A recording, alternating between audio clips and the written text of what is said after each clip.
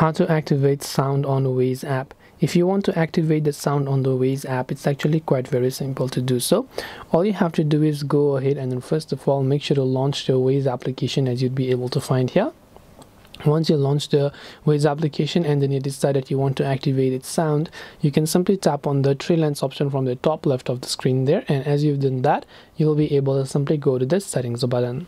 Once you're here under settings, you'll find a couple of interface like this. Over here, what you want to do is go to this option that says voice and sound. So you want to go to voice and sound option, and here to turn on your voice activation, you can simply tap on the on button. It could have been set to off or something like that, but if you want to basically activate the sound, you want to set this to on, or you can set this to alerts only, but you can set this to on and this will get turned on successfully.